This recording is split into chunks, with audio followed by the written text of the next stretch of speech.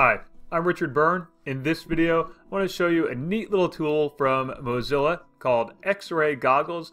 It allows you to see the code on a web page and change the appearance of the web page on your computer. I mentioned this yesterday, by the way, in my Best of the Web webinar, which is now available in its entirety on my YouTube channel. So to use this, I just went up here to X-ray goggles. I have it installed as a browser bookmarklet. When I clicked it, you'll see down here some tools appeared, and now I can highlight any portion of the page, like the headline area here. And now I'll just change the headline, and I'll say I won't name a closer because he doesn't know all of the players' names.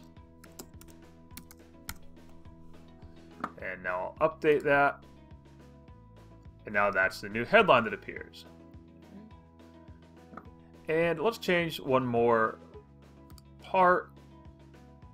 So I highlighted there, and I might say something like, I'll delete this section and say, we ran out of name tags last week, so I'm having a hard time naming players.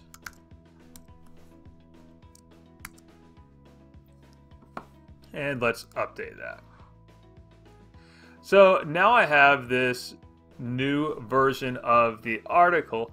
I'm going to click publish. When I click that publish button, you'll see here I'm signed into my Mozilla account. They're free. I'm going to publish this remix. And now I have this new link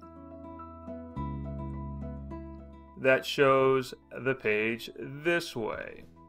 Now, if I wanted to print this, I could print it out this way and then give a copy of it to my students and say, do you think this is the right article, or what is in this article that makes you think it might not be accurate?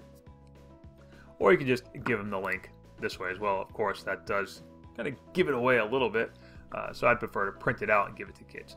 But that's Mozilla's X-ray goggles. Check it out, see what you can do with it. And by the way, as soon as I hit the quit button, I can refresh the page and it goes back to the original article.